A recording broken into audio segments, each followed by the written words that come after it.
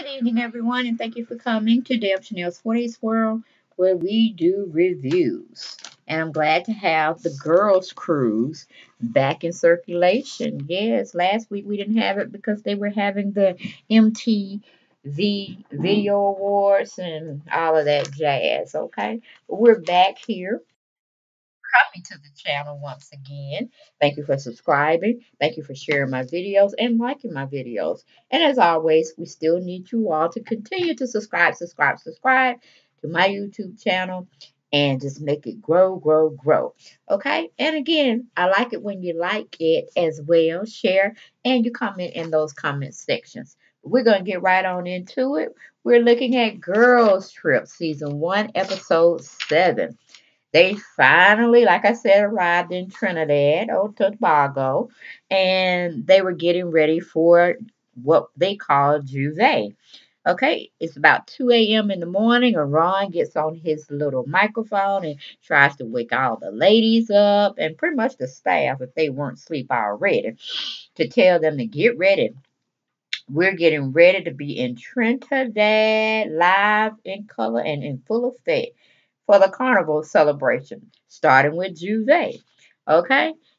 Kim's like not too happy because you're disturbing her sleep, and she's like, I don't like nobody waking me up like that. But they were, I guess, decorating their t-shirts for the Juve experience, and they spent a lot of time in the wee hours of the morning decorating their shirts to wear. Okay, so Rome is going with Charlie, and they're hanging out for a few minutes, talking about, nah, the girls are still asleep, but you and I are up. Why don't we go around to each lady's cabin and wake their behinds up? So the guys go in search of the ladies, of course, trying to figure out what they're doing, why they're still in bed, because they know they needed to be up, because 3 a.m. is when all the fun starts happening. So he knew it was going to take probably 15, 20 minutes to get to the event. So he woke them up at 2 a.m. in the morning. Okay, the women are slowly rising up. They're finally getting up and getting some energy and, having light breakfast put into their systems because I'm pretty sure they would really still rather be asleep. But Juve happens in the wee hours in the morning. So that's just the way it is. Okay, I think somebody should have took their weary butts to bed at 11 something and decorating far in the afternoon hours, but they chose to party, I guess, party like rock stars, and they end up trying to fix their t-shirts for Juve at later on in that evening of the wee hours of the morning. Okay. Everybody's in attendance downstairs finally, trying to get ready to get in the van and go experience the Juve momentum at this little set off place they were having it. Where they were gathering, congregating together to do the little dancing in the streets and just playing in mud and paint and all this kind of stuff. But Pretty V wasn't having it. She's like, I'm tired. I'm still tired. We went to bed late. We had to decorate our shirts, and now you talking about getting up. She wasn't hearing it. She wasn't feeling it. So everybody was really ready to go. They told Kim to go find her, get her up, tell her we gonna go, and she's just gonna stay here and miss out on Juve. Okay, it's 3 o'clock. They finally got everybody up. They ain't really snatched to the gods, how they say. But they're just like in regular t-shirts that they dressed up for the momentum moment of Juve. So they all aboard the little transfer bus they had designated for them to travel when they get on land. Okay, so everybody's off. It's 3 a.m. and they're leaving the boat to go experience the Juve experience, okay, during carnival. Then we got Maya letting us know she's quiet, she's a quiet girl. And they say, you know what they say about them quiet girls, they get wild and loose, okay? And so she's tooting her own horn that, yeah, she's quiet, but hey, she had her moments and she will turn up. Turn it up, turn it up, turn it up, turn it up, turn it up, turn it up, okay? Then Then they finally, get to Juve. There's a lot of other people out there, painting themselves, dancing in the street, doing the limbo and all that kind of stuff, and drinking and, carousing with other people and mingling, interacting, and it's just a hot mess. I definitely couldn't be up. I was like, I ain't going to Juve, but I'll go to the other one that comes open when the sun is up and everybody don't have their breakfast. We don't have brunch or something. No. So I could have missed all that. But anyway, they get into the situation. Everybody's throwing mud, everybody's throwing paint on each other, and Chili wasn't here for none of that. She like once that paint hit her shirt that she had decorated so pretty, she like, I ain't up for this experience. I'm about to step out. And she quickly distanced herself, like over there where nobody really was hanging out. She like, this too nasty. I don't like this paint pipe festival shit going on. No, I love my outfit. I love my skin. Put paint on it. That ain't me. I'm finna flag on play. I'm finna go if I had to get back on this bus. So she's being like a little Debbie Downer. But I understand you don't be wanting all that paint on you. Ooh, child. I don't be, I don't even want to like doing those, what do you call it? Participate in those water gun fights. Don't like it. Don't get me wet up because no. And I got natural hair, so I ain't worried about my hair. But I'm like, no, that's never been me either. I ain't never been in the mud playing type of person. I did my shit eyes and this, that, and third, but I ain't get like mud from head to toe. That was a hot mess. So anyway, Chilla just go to the wayside. And then, everybody was clowning. Ken was going around throwing paint on people. Ron was throwing paint on people. He was just into the whole spirit of the stuff. And the rest of the people, like I said, were doing good with the paint. I was very surprised that Maya had let her hair down and experience the experience of Juve. But she was cool, so I was like, I ain't had no problem with Maya cutting up, but she was still doing the most. She was a pretty girl. But she was getting into the whole mud and paint thing, so it was okay.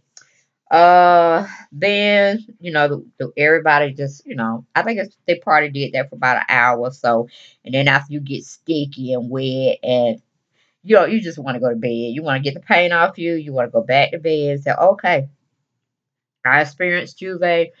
It was decent. I'm gone, So they all really pretty much got on the bus going back home. Well, going back to the boat to rest because they still had to get up much earlier than they had anticipated to start with the other processions that they had going on for the whole Carnival experience.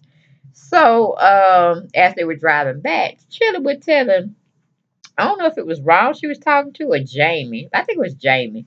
And she was like, I just saw a man whip out his penis and start peeing on the street. Where they do that at and why? Yeah, she was kind of disturbed. She said, I don't think I like these kind of people. They ain't sanitized. I was like, chilling. Just close your eyes. Try to go to sleep, and I'm sure they'll wake you up when the bus stops. When the bus is back at the boat, where you can undock yourself from the little mini bus they had, so you can go to your quarters, get yourself cleaned out, and throw yourself in the bed. Okay, because she wasn't feeling it, she wasn't having it. It's like she was just totally disturbed. Then we got Pretty V. Pretty V and B Simone talking about chili and she's being a little lukewarm with the celebrating Juve and all like that. They said, well, Space Mom said, well, she let her hair down. She cool, but I talked to her about it because she got to be a little looser than what she wore.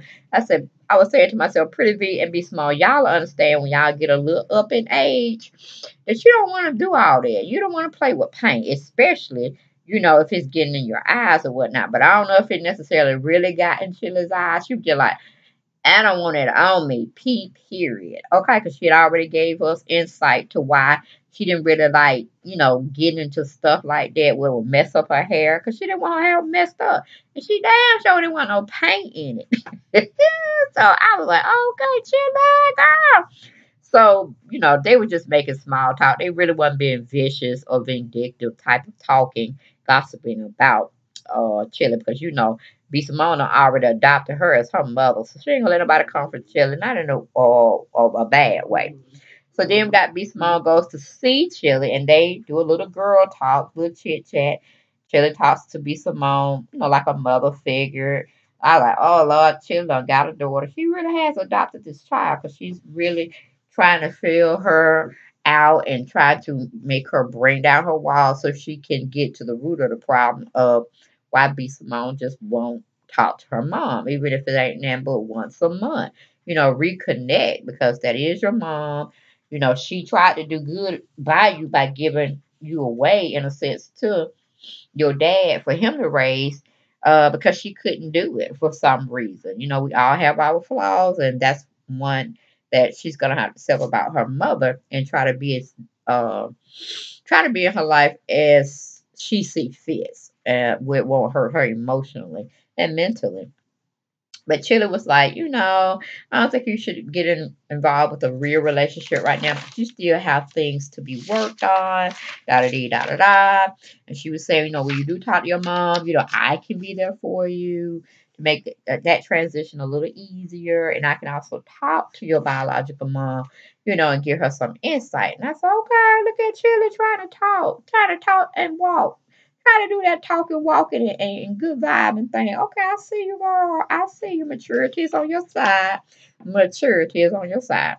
Then, Ron gets pissed because he's trying to get the girls all situated so they can get in their little outfit, because he wanted to take them to a stadium where they was gonna be doing a lot more partying, a lot of more this, that, and the third. And they weren't feeling it. They were like, man, we ain't standing all these parties you talking about, because y'all talking about getting people messed up from the toe up from the floor up with all this paint and water and all the mud and all this stuff. So really wasn't nobody really feeling wrong, but most of the women, well, really all of the women had got it together in a short amount of time, but they were just waiting on Pretty V. Pretty V was just, I don't know what she was doing, Lord. She just, I mean, her costume was a little technical and a little intricate, but I'm like, I'm sure they had to have some input of how their costumes were going to be looking and this, that, and the third. I'm like, honey, be small. I mean, Pretty B didn't need number some tights, some little artifact shingles here, this way and that way, and move on. Because I mean, those costumes are very tricky, it seems like, and I don't know. It's just like, oh, it was too much, and Ron was getting pissed. I'm like, nah, Ron. You fooling with women, and women ain't never on time. It's a few and far between some women out there that be on time all the time every day. You know what I'm saying? But then the majority of us, we just be fooling around with accessories. We don't like the way we look, and we trying to do this and that. And Kim already said she was on her cycle. She didn't feel good. She might need to take a Tylenol. But it just is what it is. You can never underestimate when, especially if you're not on a charting scale or monitoring your cycle each month to really determine whether or not it will be on cycle. But if you are on birth control pills, it's regulates your cycle, and you can kind of guess, where you're going to be at, when this is going to happen, and this, that, and the third. So, evidently, Kim is not going by that type of formulating. So it's just like at will. It could be 26 days, 28 days, or it could be 30 days for your period. Come on, it's just is what it is. Okay, men wouldn't understand it, only women. But anyway, they seem like they had a very good time, and I guess the next episode might be their last one for this season.